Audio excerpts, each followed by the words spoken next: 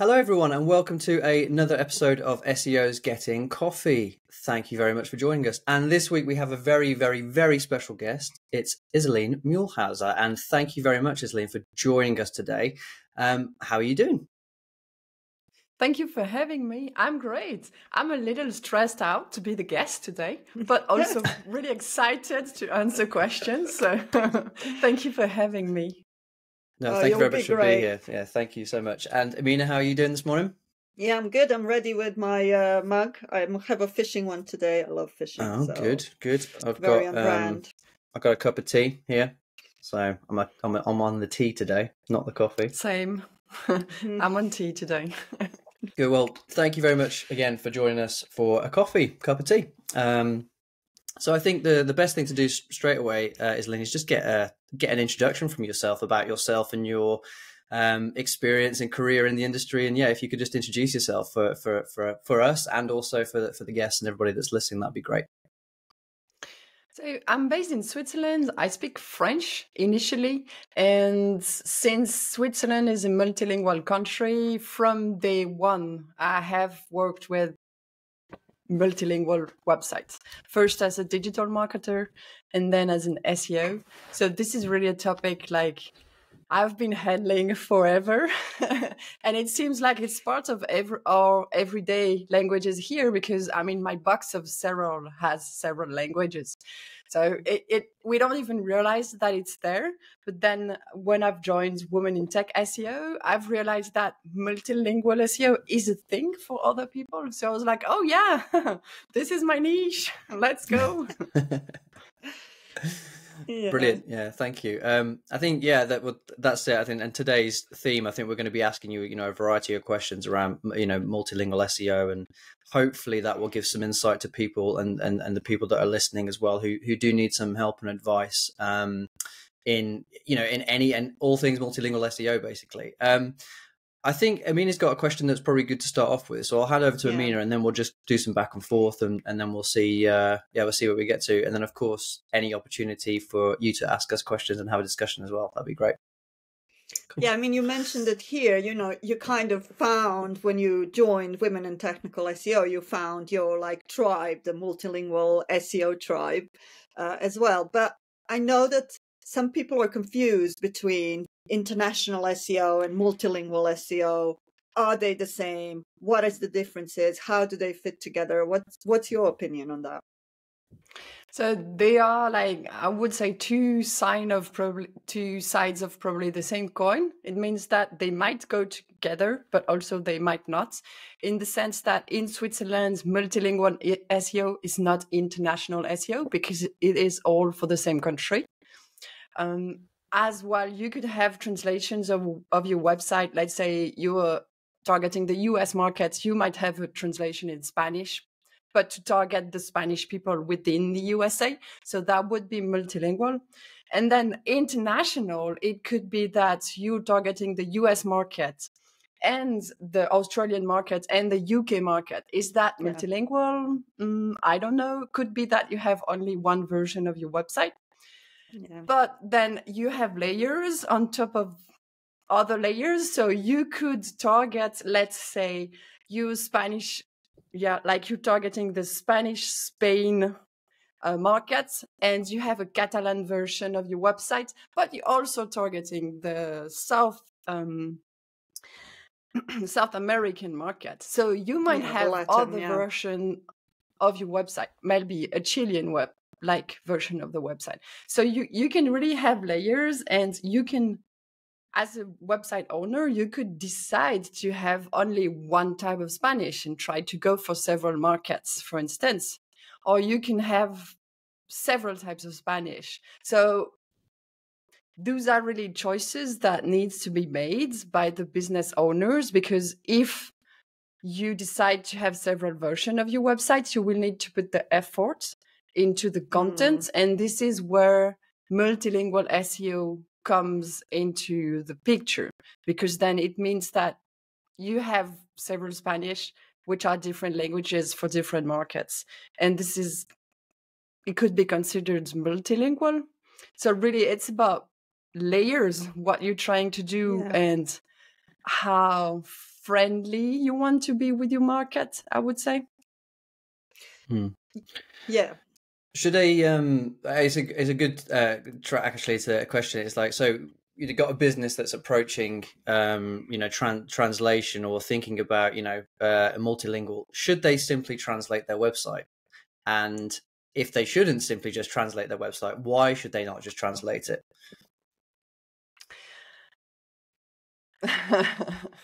It depends. I would say translating is always a good first step. So in Switzerland, we have we have 3 languages, but the thing is, these are really expensive. The Swiss market is very expensive also for European brands who wants to enter the Swiss markets, because it's small. It's like rich. Yeah. We spend a lot. You can have higher prices, but it's small, which means that you have less people and you have the same type of investment for a pool of people that is small, limited, basically. yeah. So you have Swiss French is much smaller than France French, like in terms of size of markets. So I would say like translations are a good first step, because realistically, you are not going to localize every pages of your website. I mean, we all want that. It never happens. Yeah. So translations are a good first step. Usually what I say to my clients, like, find out, let's prioritize the pages. Some of them, we are going to do it automatic. Yes.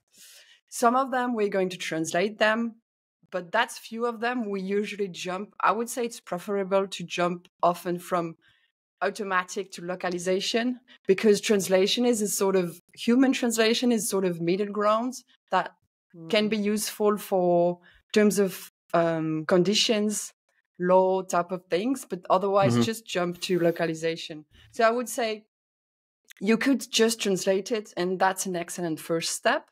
But then as an SEO, we need to manage the expectations of our stakeholders, because they think, oh, translations is expensive, but then I don't get the results. So we need to be careful with that when we say, oh, let's translate it, just to have, the stakeholders on the same, like with the same level of knowledge as us. Otherwise, they have bad surprises, like, oh, we spent that much and we have this much. Yeah, and you mentioned one of the things which does happen sometimes, and why people can be a little bit scared of localization as such, is the cost. It's the ramping up cost that can happen by translating, particularly if you're doing it with a human rather than an AI, and then taking it a step further into localization, which is again another, there's research and stuff that you need to do to be able to localize properly. So what are how would you scale it? How do your clients kind of manage that budget side of things? So usually what we do is really, we with my biggest clients, we have 3 lights for the text. So we have a red light, an orange light, and a green light. Red light is like automatic, and we're like, okay, we just, like, for instance, some of like experiences from people within a place, we just translate it automatically, because it's like, it doesn't really make, it's good to have them, but it's not going to make a lot of sense. So that's the type of content. I mean, don't waste too much time. If it's too relevant to a place, don't waste too much time, like use automatic. And other type of content, we have green lights, which is localization, which is a type of content we have identified. There is a high search volume for the Swiss French, and we like all in localization. Orange light is human translations, but we actually stopped using it because we realized that it's still rather expensive, but it doesn't bring results in terms of SEO, because translators, they don't take liberties with the text. So they don't understand that, like, they don't understand SEO optimization and such. So at the moment, we really go between like red light, just automatic, and green light, just full localization. And so that's how we balance the budget, and we say, okay, and we know that it takes longer, so they know they have first results in German and then results come in French, and it's okay with the management. Yeah, that's interesting. And one of the things that you were saying here, which kind of comes to the fore, is this SEO element of it. And at Verushka on the technical women in technical SEO was talking about language-based search intent, which for me that was super interesting, and that's kind of the missing piece sometimes, the SEO missing piece, because we had a client who was looking into localization, and we did a whole piece of keyword research to understand, actually, do you even need to translate some of those terms, or is the actual volume in English? So you ended up having this website where, you know, you kind of had to take this into consideration. Yeah, a really good example of that was like an engineering client where it's, you know, it's based, so like they get a lot of obviously traffic and a lot of searches, and a lot of their kind of clients come from, say, Germany. But in Germany, actually, a lot of the engineering terms were being searched for in English, you know, so there wasn't actually in existence that language in German. And if it was going to be in existence in German, then it would actually be something that nobody would actually say anyway. So I think it kind of, you know, that priority system that you were explaining with like kind of like that traffic light system is, you know, I think it's really important. But it's also really interesting about that point about, you know, you can, you know, it is about the translator as well, and the person that's actually doing the translation is, like you were saying, about them having that kind of, I guess it's like copywriting, isn't it? And I think in some of the, you know, some of your, you know, material and the things that you've mentioned before is that it's like, instead of, you know, the translation is actually thinking about it as copywriting as well, because you're, you know, you're producing a page and you're producing it for that particular area, right? So. Exactly. Like one of the main difference we have between German and French is like the Swiss Germans, they like to explain lots of things before giving a summary. So, and us in French, we like having the summary to the point, and then we would go first, second, and explain things. So most of the time I just reorganize the contents, because you would lose your audience not giving the summary at the top of your text, because we'd be bored. We'd be like, what's the point of this text? It's too long. I'm jumping to somewhere else. So, and this is typically something translators would not do, because also their job is to be accurate. And as a copywriter, my job is not to provide an accurate translation, but to cater to the needs of the audience, which is very different intent. Yeah. And that kind of like emphasizes this other side of localization, which is the market research and kind of understanding, you know, the intent and understanding the culture that somebody comes from, that your audience comes from. How do you approach it? I mean, what can companies do to get started with actual localization rather than translation? Well, you need to hire someone who comes from the place, and who at least, if that person doesn't come from the place, has this cultural awareness for some reason, because that person moved, married someone, I don't know. But, you know, someone who has the cultural awareness to understand the difference in how we want the content organized, for instance, or what is going to sound bad, because some things just sound really boring when translated. And so really the best, I think, I know that it's not easy, but the best is really to hire a freelancer or consultant as sort of an external part of a team. Like that person is not in your team, like internally hired, but it's sort of an external part of the team. And you would, you know, after a year, you get better, and as a company you have return on investment. So I think you have to invest in someone at the beginning and try to find someone who's okay to commit for long term, because after a while, I see that with my clients, after 3-4 years, everything goes so fast now. like, Hmm. because we've tested what works and what doesn't, and I know what I can skip, and the level of trust is there that I just do the text and use the hours and send my timesheet, and and then it's easy. However, I understand that it's more complicated. It sounds more complicated, but at the end of the day, the results are really better. So it's really a perspective on long versus short term. And I would say that's why the prioritization is so important, because you could say, I'm trying out, let's just translate everything with a machine and then step by step make it better. And something we have seen in Switzerland that works well is you have the name of the writer and the name of the either machine, translator, or copywriter. So it means that at the top of the article, next to the date of publication, you know as a user, oh, this is machine translated, this is not. My expectation and managed. And usually for my clients, we add a sentence. These pages has been automatically translated.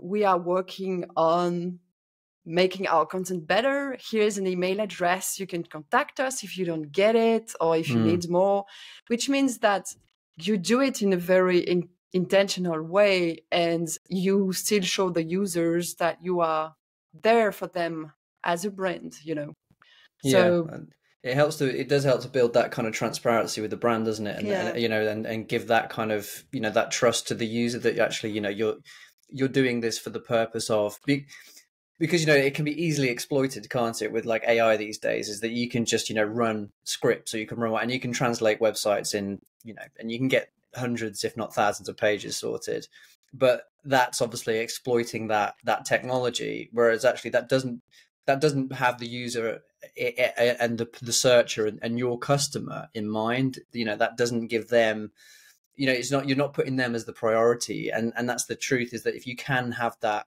transparency with your potential customers, with the readers of your website, of your content, then it gives them that trust that actually you are kind of producing content for them, and you're putting their needs and their requirements first, which I think goes a long way in terms of building that kind of brand and business authority, especially like in today, in today's market. Yeah, so that's how it should be done. How is it usually done? What have you seen out there in the world of it, multilingual SEO, where you were like, oh yeah, a bit of a fail there, so that we know what to avoid? So one thing I can see on the Swiss French market, and I expect it could be similar on other markets, which have like on the Spanish different countries market, is that it's cheaper to have people not from Switzerland working on the content. But the thing is, the French is like France French and Swiss French are different type of French. We talk to people differently. I mean, we understand each other, but you feel it. So, and one of the biggest issue that makes for search engines is that I have seen websites, Swiss German websites, who are trying to target the Swiss French because that's the market, the national market, but they're ranking in France because the way they speak and the words they use, it's not what we use here. So, and this is where the management is then surprised, because they have not been like, nobody managed the expectation saying, okay, we can do this. It's like the short-term solution. But so they come to me like, what happens? We spend so much doing SEO. And I'm like, but this is not the word we use, like just literally. And as you mentioned, Sean, for your clients in Germany, typically in Swiss French and Swiss German, we are not afraid of what is called anglicism, which means using English words. In Swiss French, we use German words, we use English words, we don't care. But in Canadian French and France French, they are going to translate those words. Also, of course, you're ranking on other markets. Yeah, absolutely. This is probably a good just to segue onto keyword research tools. We always like to ask like favorite tools, and for obviously, you know, for like multilingual SEO in mind, of course, like what are your kind of favorite and most go-to tools that you use for, say, keyword research? I use Ahrefs. Controversial. I know, yeah. But the thing is, so for one of my clients, I had to use Mango tools. And the thing is, with Mango tool, for instance, I don't know if you've noticed, but if the search volume is low, you have to click on it to make it visible.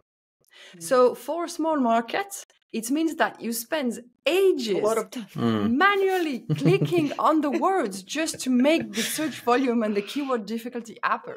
And that was a nightmare. And I was like, you want me to do that? I have done it, but it cost that much. And so that's why I use Ahrefs, because Ahrefs shows like it shows you the volume without you doing any type of manual activity.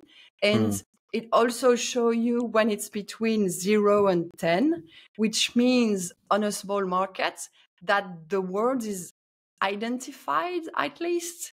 So sometimes it tells you it's not in our database, and sometimes it shows you 0 to 10 without manual action. So that's why I use it, because like I can't have manual actions, single manual actions, because it's a small search volume.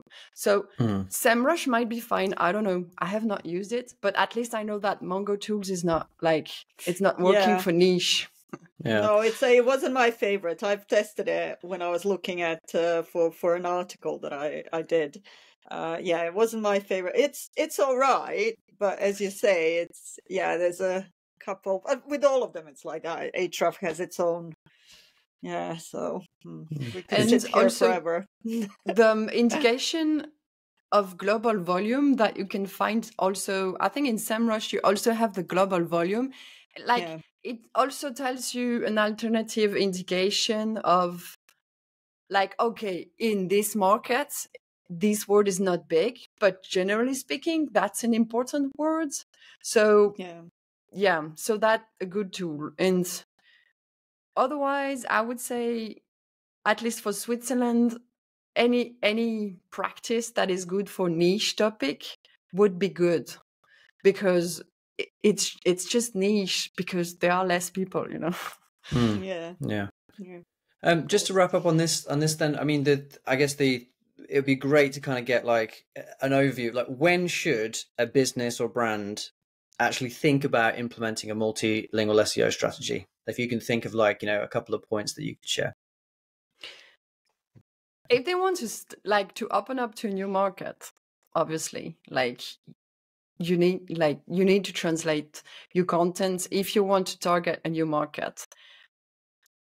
However, I would add, do proper business research, like sort of business analyst type of research. Like SEO is good, but just make sure that the size of the market and the size of your inventory and crossing the borders, because lots of e-commerce try to do that more than services I have seen. So make sure that, because you can have additional costs like borders, delivery, whatever, that makes it crazy for customer service after you have translated your website. So I would say, don't rush into translating, but really like think about the strategy. Like, is it really going to be cost effective? Like, can you expect a good return on investment, and how long is it going to take? So no rushing, you know. Go as slow as necessary, as we say here. Brilliant. That moves us on to room 404. So each episode we will banish something that has annoyed us into room 404, never to return or see the light of day again. We would like to invite you, Isaline, to basically ask you on something that you'd like to banish to room 404. Has anything, and can you think of anything that might have annoyed you this week or maybe over the past month? So at the moment, I would like to banish from WooCommerce the fact that WooCommerce adds a URL for every attribute. and I would like so much to banish business owners to think adding attributes and subcategories is good, because it's not, it just adds complexity, and I don't want 150 attributes for 40 products, please. Brilliant. Yeah, So, thank yeah. you. That can safely go in there and be locked away, and we will throw the key away and it can stay there. We Yeah, agree. absolutely. We agree with that one. That one is definitely. I'm surprised it's not in there already, Sean. It should have been. True. But usually we had our GA4 couple of weeks, really, when it was every week. I think GA4 was going in over and over again behind each. It was like further and further into the back of the room 404 as it gets locked away. Are there any final things from you, Emina, or any final questions? No, I mean, it's been amazing having you. I know you also have a podcast, so tell us a little bit about your podcast so that we can, start following as well. Yeah, so I host meetups that are called SEO Nerd Switzerland, both online and in person. And my podcast is called Work in SEO. And I have a French-speaking podcast for people who want to start their own business. Oh, great. Also. Fantastic. And if you are interested, like if listeners want to follow up on anything that's related to culture and language, they should really follow Verusca Anconitano. She shares very valuable long-form articles. And yeah, I love anything she writes. So if that topic is interesting for you, do follow it. And for international SEO, I'd recommend following Tori Gray from Grey Dot Company. She also shares long-form articles that are great references. And both women in technical SEO. Yeah. Fantastic. Excellent. Thank you. Great. Well, we will put all of your details, Isaline, in the description. And, please, anybody that is watching this, please do connect with Isaline online and, of course, ask any questions. And perhaps, especially if you need any help with multilingual SEO as well, she's the person to go to. So, yeah, thank you so much. Thank you for coming on, sharing a coffee with us. I've finished my tea. And at that point, we will say goodbye to everyone and we will see you next time. Thank you, everybody, and goodbye. Bye. Thank you.